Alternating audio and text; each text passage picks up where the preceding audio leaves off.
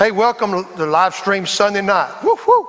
Hey, we're continuing our Joshua series. Pastor Jeff, how many did we baptize this afternoon out at the river? Pastor Brian, about between 25 and 30. It was awesome. It was incredibly awesome. Yeah, and let me tell you a secret. When we were doing it, Brian was down over here on this side, right?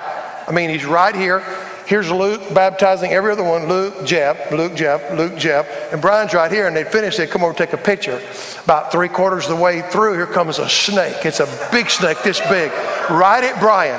And Brian runs like a chicken. I'm telling you the truth, I've never seen anybody run in mud and water so fast. All my life, I'm telling you right now. Yeah. Now, this is a pointless sermon I've got this tonight. Now, there's three takeaways at the end that are simple. And when I get there, in case I forget, because I'm very forgetful. I mean, you can't even believe how forgetful I am. I can't even remember my wife's name. I think it's like Penelope, I'm thinking, something like that. And let me just tell you what was I saying? Oh, 3 takeaways, and they'll be on the screen, so get your cameras ready and take pictures of those screens. There'll be 3 takeaways that you won't remember unless you take a photo, because you won't be able to write them down fast, okay? Now, I don't need myself in the monitor. I don't need myself. This feels like I'm hearing ringing. I don't know. That's probably Pastor Jeff doing something over there. I'm not sure. Really, I'm really not sure. But anyway, take your Bibles and turn to Joshua chapter 5. And I titled this, Tear Down Those Walls. And I just I've always wanted the title. I don't know if it's a good title. I just like that title. And the reason is because Ronald Reagan was like my president, you know. He's still my president.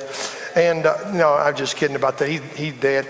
But anyway, remember he told Mr. Gorbachev, tear down those walls. How many remember that? Everybody, you are old like me if you remember that.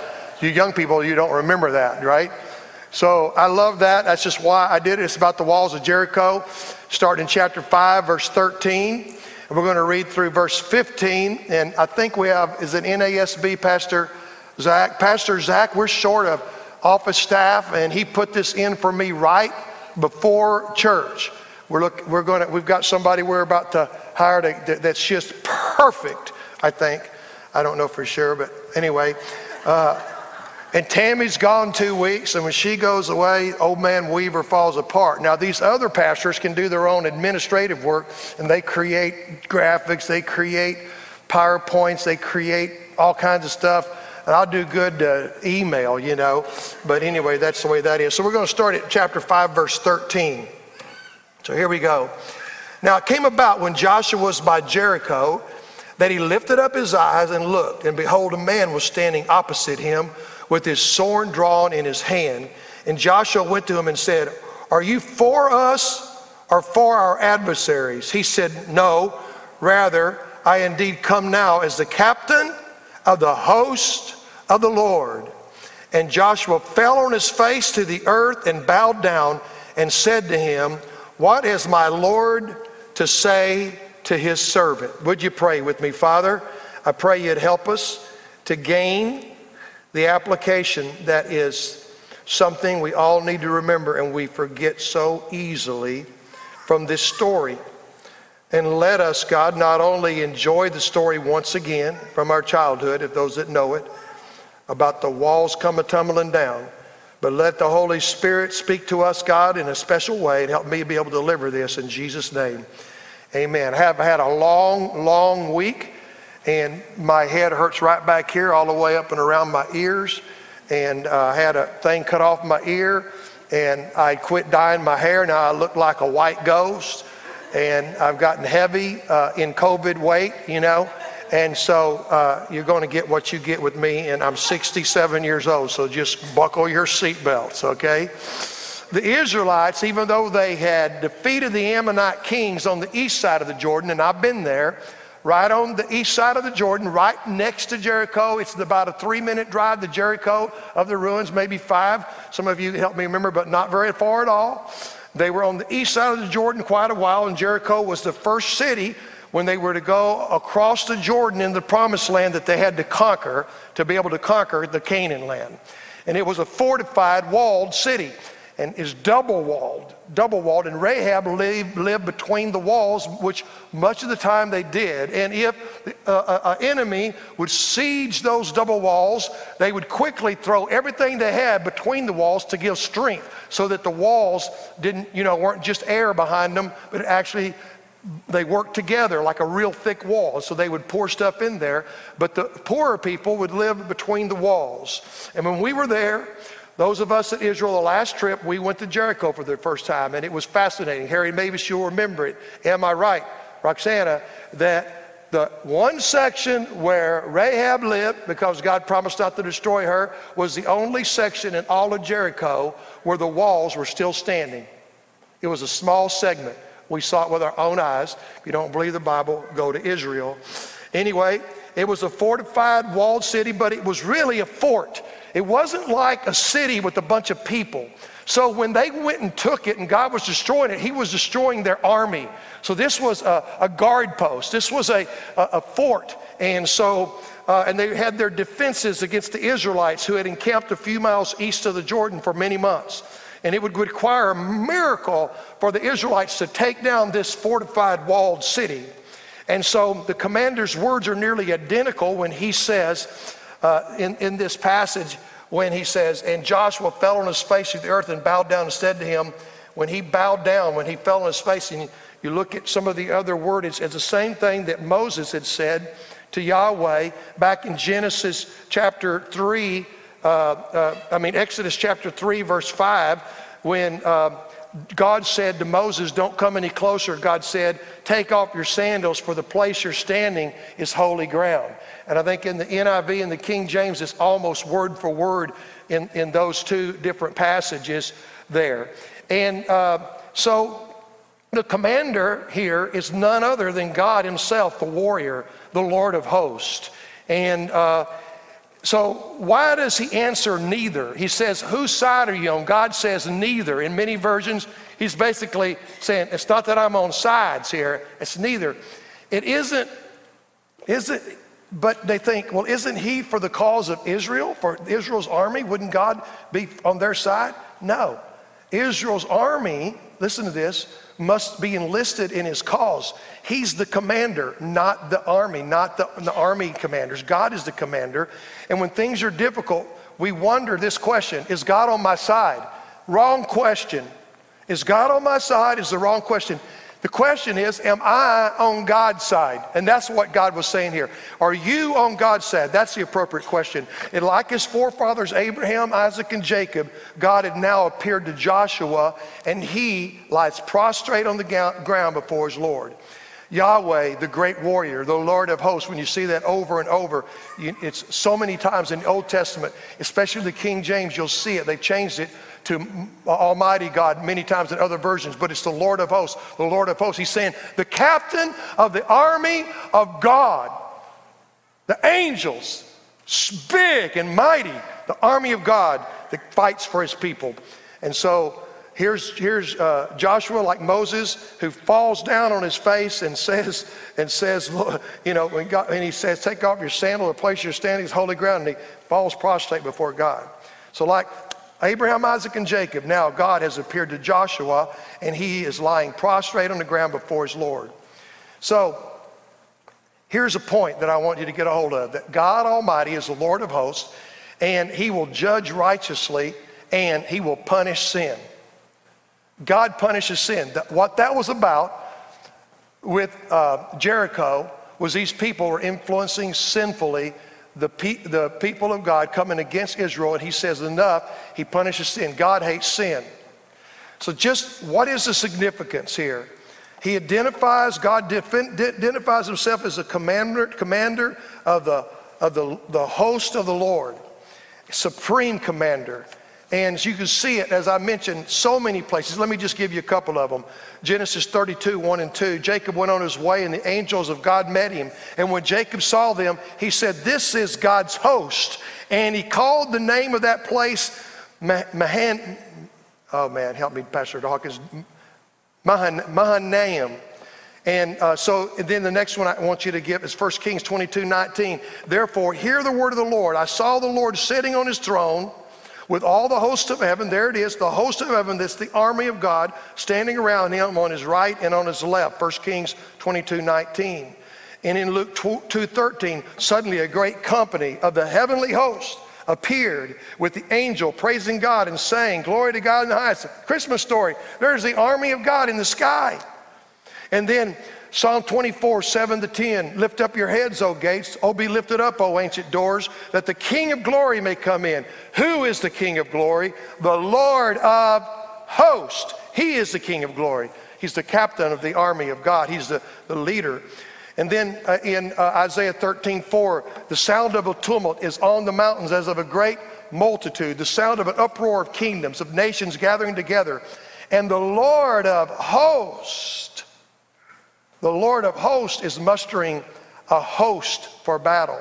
The Lord of hosts is calling the angels, the warriors of God, for battle. Isaiah 13:4. 1 Samuel 17:45, David said to the Philistine, you come to me with sword and spear, remember this, and a javelin. But I come to you in the name of the Lord of hosts, the Lord of hosts, and the God of the armies of Israel, whom you have defiled. The phrase Lord of hosts appears 285 times in the Old Testament in the King James Version.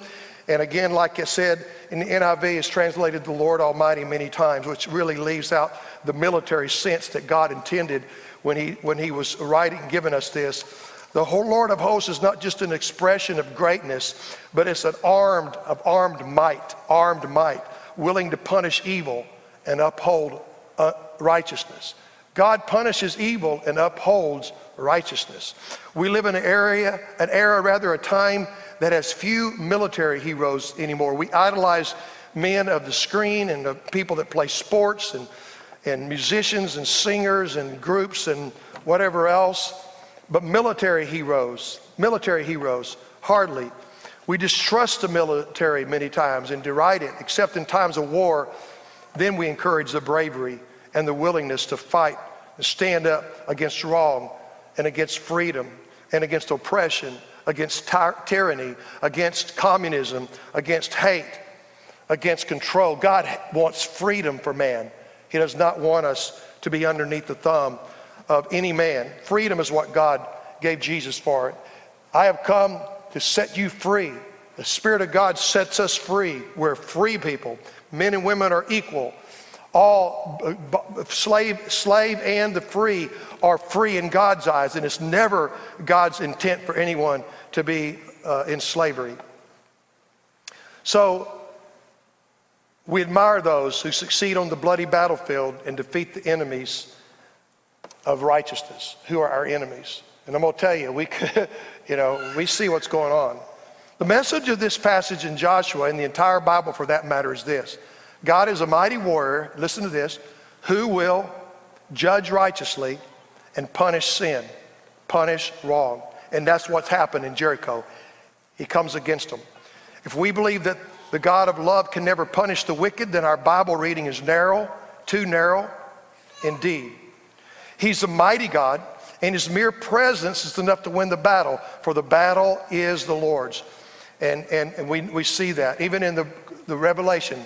Listen to this. You hear this Old Testament terminology in Revelations. Revelation 19:11-16, a white horse whose rider is called Faithful and True. That's Jesus. With justice he judges and makes war. He is dressed in a robe dipped in blood. His name is the Word of God. In the beginning was the Word was with God, and the Word became flesh and dwelt among us. His name is the Word of God. The armies of heaven were following him. There it is. They were following him, riding on white horses, dressed in fine linen. He treads the winepress of the fury of wrath of Almighty God. On his robe and on his thigh, he has this name written, King of Kings and Lord of Lords. And so clearly Jesus is the victor, and perhaps this one that appeared to Joshua was none other than pre-incarnate Jesus Christ. Definitely deity. When Joshua gets up from the ground, the commander's gone. But Joshua can now go into the battle assured. Why? Because he knows that God will be with him, who said in Joshua 1:9, we learned last week, be strong, God told Joshua, be courageous. Do not be afraid. Do not be terrified. Do not be discouraged. For your Lord, your God, will be with you wherever you go. And God has made that same promise to us, hasn't he? I will never leave you nor forsake you, he said. But sometimes we doubt. We say, well, where are you, God? Maybe some people are doing that now. Where are you when I need you? Have you left me? Will he save me from this trial I'm going through or the trouble of the world? Let me remind you, in every generation, people are martyrs. And now more than ever, millions have been martyred. 11 disciples killed brutally way before their natural life. And then they thought they took care of old John, the beloved, but, he got tarred and feathered, but he didn't die, and then he writes the revelation of Jesus. But anyway, so, hey, trouble may come to us, but guess what? Who's on our side? Don't be afraid. God is with us. Stay right with God, walk with God, be on his side, and God will protect us. God will be with us. It's our choice to be on God's side, and he will walk along with us and be our God, and his mighty warriors will help us. You remember the commander and his armies are with us, whether we see them or not. Remember Jesus is captured, and a small contingent of troops are in the Garden of Gethsemane. Remember this? And Peter draws his sword to defend Jesus, his master, and whacks it off. And put that thing away, heals the soldier, and all that. And listen to what Jesus said, Matthew 26:53. Do you think I cannot call on my Father? Look what he says. And he will at once put at my disposal more than 12 legions of angels. You could have called 10,000 angels, man. The warrior says, as the commander of the army of the Lord, I have come. And this fulfills God's promise to Joshua. And Joshua knows that God will be with him, and he doesn't need to be discouraged. He'll be with him wherever he goes. So the commander is at the Battle of Jericho with Joshua, and though unseen, you don't see him, the walls crumble at his mighty army, leaving only a little, the invisible army of God, only a little for Joshua's physical army to wipe up and finish up. It's the commander of God that's with us today too. This same God that brought the walls tumbling down is with us. So what happened? And we go on and we pick up in chapter 6, verse 1. We're going to see that what we have to do is hear God and obey God. Chapter 6, verse 1. Well, he goes on, he says, I want to get the other verse, and it's okay, Pastor Zach, if we don't have this up there. It says, the captain of the Lord's host said to Joshua, and this is what's exactly in Exodus that I read, remove your sandals from your feet, for the place where you're standing is holy. And Joshua did so. Chapter 6:1, Jericho was tightly shut because of the sons of Israel. In other words, Israel was out there close by, and they didn't let anybody in to bring supplies. They didn't let anybody out. They were stuck inside those walls because his mighty army was out there. And you remember Rahab said, our people are afraid of Israel because of what God did opening the Red Sea. Did you hear that from Pastor Luke this morning? So realize they're afraid, and watch this. It says, no one went out, no one came in. The Lord said to Joshua, see, I have given you Jericho into your hand with its king and the valiant warriors. You see, march around the city, all the men of war circling the city once. You shall do so for 6 days. And also 7 priests shall carry 7 trumps of rams, horns before the ark of the covenant, the presence of God, right? Then on the 7th day, you shall march around the city 7 times. And the priests shall blow the trumpets. It shall be that when they make a long blast with the ram's horn, and when you hear the sound of the trumpet, all the people shall shout with a great shout, and the wall of the city will fall down flat, and the people will go up every man straight ahead. You know, there's something about a shout that releases something. You remember the loud voice Jesus commanded? Sometimes just shout, and there's just something that releases. And I don't know what's going on there. I don't know that anybody does, but it's interesting that he told them to shout, and they did so. Going on to verse 6, so Joshua the son of Nun called the priests and said to them, take up the ark of the covenant and let 7 priests carry 7 trumpets of rams, horns before the ark of the Lord. Then he said to the people, go forward and march around the city and let the armed men go on before the ark of the Lord. And it was so that when Joshua had spoken to the people, the 7 priests carrying the 7 trumpets of rams, horns before the Lord went forward and blew the trumpets. And the ark of the covenant of the Lord followed them. The armed men went before the priest who blew the trumpets. And the rear guard, more armed men, came after the ark, while they continued to blow the trumpets.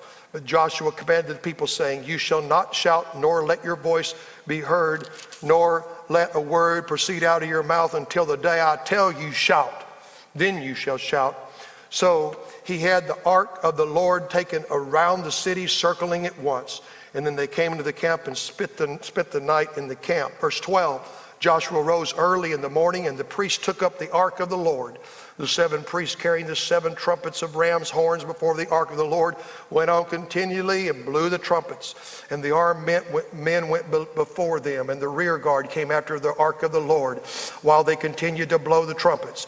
Thus, the second day, they marched around the city once and returned to the camp. They did so for 6 days. Then, on the 7th day, they rose early at the dawning of the day and marched around the city in that same manner 7 times on that 7th day. Only on that day, they marched around the city 7 times. So I'll just stop right there. The Israelite armies are surrounding Jericho. They're cutting off the supplies from reaching them. The commander of the Lord gives Joshua specific instructions. And the defending soldiers high atop the walls of Jericho, observing a strange procession that the first morning of siege, no armies rush the ramparts. In the distance, they can hear the sound of a shofar, the ram's horn trumpet of battle. And then they come marching in order.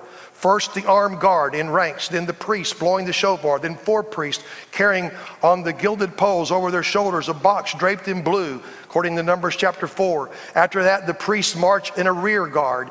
Following the rear guard, the entire Israelite army marches in stillness. The dust billows from under thousands of feet, yet their voices are still. The procession seems endless. They circle the city once, then they return to the camp. The sound of shofars dying in the distance, and the muffled sound of marching armies finally are stopped.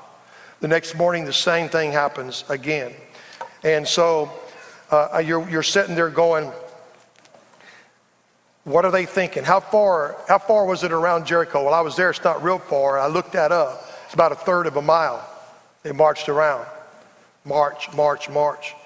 Whatever the reason for these particular instructions to the Israelites, we don't know. But all we know is that they obeyed God and they followed them. And they obey God and they follow him. It's important to hear God and obey God, even if we don't understand the orders.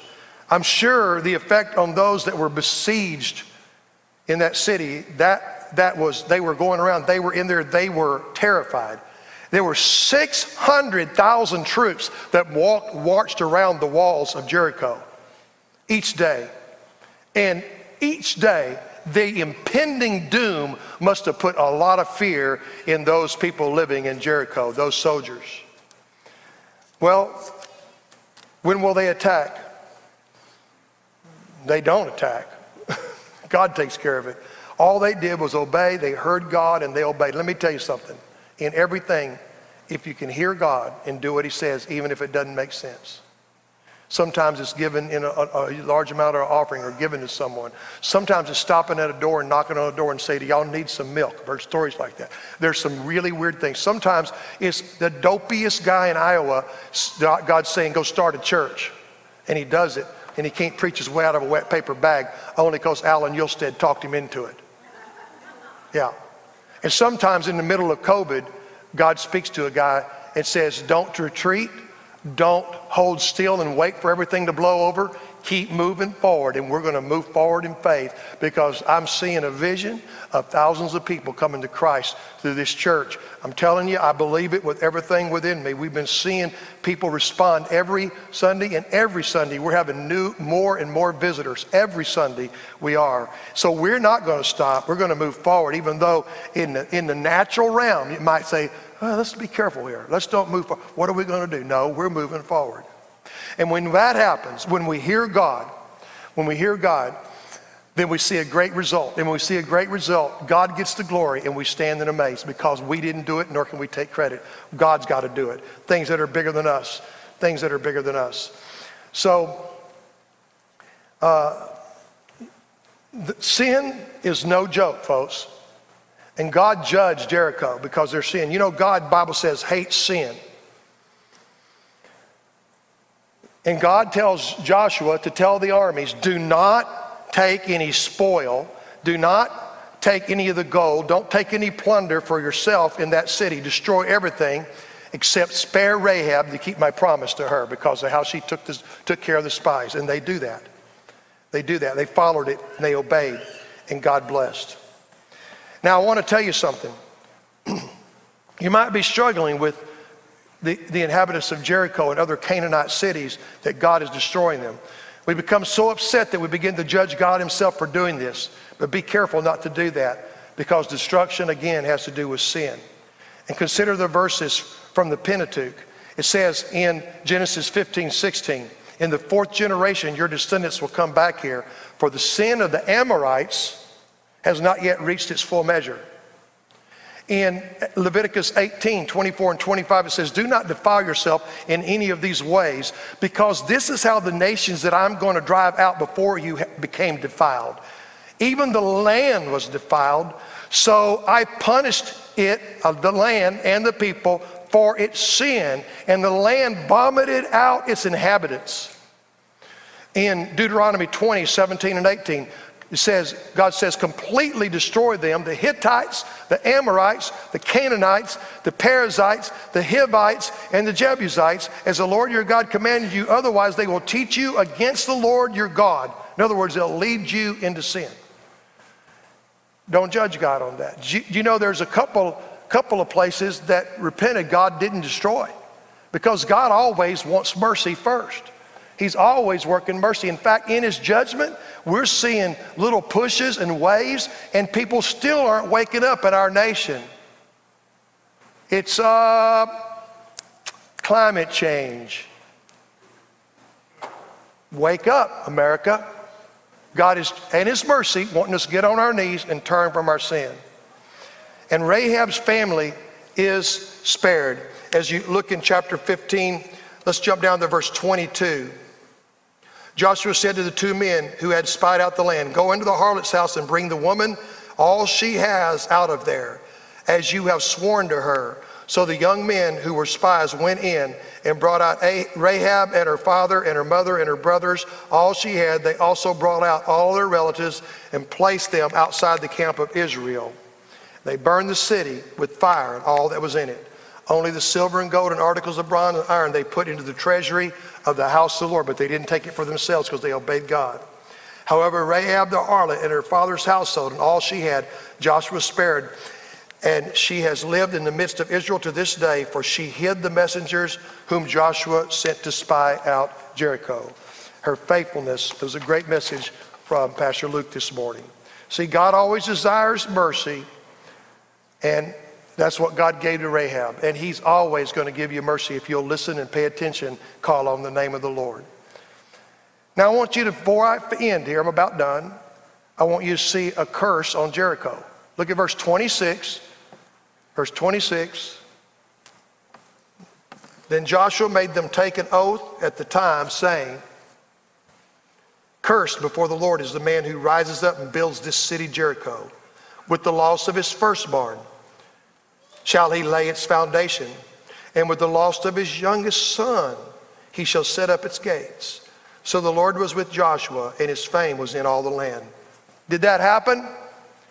If you're taking notes, take a pencil, take a pen, and write this verse down. You ready? 1 Kings 16:34. 1 Kings, look it up, 16, verse 34. Here's what it says. I'm going to read it slowly. This is the fulfillment of Joshua's word. In King Ahab's days, Hiel, H-I-E-L, Hiel of Bethel built Jericho. He laid its foundation at the cost of Abiram, his firstborn, and set up its gates at the cost of his youngest son, Segub, according to the word of the Lord, which he spoke by Joshua, the son of Nun. 1 Kings 16:34. I'm going to tell you what, the Bible is true. And when it says God hates sin and sin will be judged, listen to me. And that you reap what you sow, we better run to his mercy. Because did Rahab reap what she sowed? Was Rahab judged? No, because she sought mercy, because God wants mercy. So if we don't want the judgment of God, we run to the merciful God. He was always there, like the prodigal father's son running to us quickly. Now, Remember, the battle is the Lord's. Ahab, listen, Ahab reigned. I'm going to tell you about this. When this happened, when King Ahab's reigned during Hiel, who built Jericho, and his oldest and youngest sons died, as was prophesied. He reigned about 874 to 853 BC. That was hundreds of years after the fall of Jericho. Hundreds of years afterwards, that prophecy came real. That'll tell us something, won't it? Remember, the battle is the Lord's. Some trust in chariots, but I will remember the name of the Lord. Amen? Some trust in horses, but I will remember the name of the Lord. It's not our armies, it's God. It's the Lord of hosts and his mighty angels, warriors. The keys to the battle of Jericho are then faith and obedience. We saw Rahab's bold faith and obedience. We see Joshua's bold and willing faith to follow the Lord in the battle, even though it seemed a bit weird in the tactic. Definitely not typical. Tumbling walls is what we think of with children. The walls came a-tumbling down. But what we really see in this story is a bold, obedient faith born in the heart of an earnest seeker, a believer who fully trusted in the Lord of hosts because he heard and he obeyed. Faith cometh by hearing. And God may not show up like he did with Joshua and in the burning bush with Moses, but his Spirit is here and it's the same. He will speak to you if you'll only dare to tune your ears. 3 takeaways, here they are. Get your cameras ready. Cameras ready. The question isn't, is God on our side? Rather, he calls us to be on his side. Then he'll fight our battles for us. He is the Lord of hosts of all the soldiers of heaven, all of the angels. Next one. Did you take a picture of it yet? Y'all get that? Anybody want to go back? Show me. Okay, all right. Here's the second one. Since God is leading our battles, we must be careful to listen to his directions and obey carefully as we show up for battle, rather than trying to do it ourselves. Pastor Kerry, you and I talked about that a lot early on and since, that when we do it on our own strength, we're going to fail. It's got to be God's strength. The last takeaway is this. Destruction of the Canaanites teaches us that sin is serious. God hates sin. We must take up our cross daily, crucify our flesh, and we must be a holy people, live holy. That's what we're going to learn from this. And the other thing is when we can't do miracles. Now, I didn't put this up there, but we can't do miracles, but God's always willing to do a miracle. So on a personal note, let me tell you that every time I've seen a miracle, I wasn't trying for a miracle. I was amazed at the miracle. I was surprised by the miracle. I saw God do it, and it wasn't, I was trying to make a miracle happen because maybe I'd have got the credit. It just happened because I was looking to God, and it's amazing when I see miracles happen, and they still happen today, folks. And if you need a miracle, let's believe God for it, amen? He's able to do it. You tell God, you listen to God, you obey God, you follow God, and you just, if you do that, that's what God wants most, all right? Will you bow your head with me? How many, anybody here need a miracle from God? You just say, God, I want to hear you, and I want to act on that. I want to trust you, your way, not my way. You can see a miracle. How about for someone else? How about for someone else? There's loved ones need miracles, exactly. People that are wayward that need to come back to God. People that are very sick that need the Lord's touch, right? And those miracles happen. You know, the greatest miracle is people turning from sin. The greatest miracle is people getting right with Jesus. That's always the greatest miracle. And with every head bowed and every eye closed, just to the privacy of your neighbor. Anybody here say, I need Jesus to forgive a sin. It bothers me. I feel guilt and shame, and I know God will take it away because that's God's business. And I'm not going to insult him that any of my sin is too big for him to cleanse. He paid the price on the cross, and his blood is powerful. Power to cleanse your sin, remove all unrighteousness and sin from you. Anybody? All right. We're gonna do this. I'm gonna have Pastor Brett just play on the keyboard. Would you stand with me? And I want to ask you to either stand and pray, kneel and pray, find a place to pray. And when you're dismissed from praying, would you ask God what God wants to do? Hear God. See, I believe God wants to do miracles all the time. And hearing brings faith. Hearing comes by Faith comes by hearing, and hearing from God, hearing his word. Hear him speaking. He speaks what's in his word to us. And if God speaks something, believe it, act on it, and do what he gives you to do, because then miracles come to pass. So let's listen to God. Prayer is listening and then talking. Put him first. Listen to what he has to say before you run your own mouth. All right? Are y'all good with that? God bless you. Thank you guys for coming. And those of you that are watching online, if you need a miracle, God's here today. If you need Jesus to forgive you, he will forgive every sin, not remember it against you. He will not judge you. He does not hate you. He loves you. That's why he hates sin, because sin hurts the people of God. Satan loves sin. He's the one who encourages it. God loves you. Don't forget it.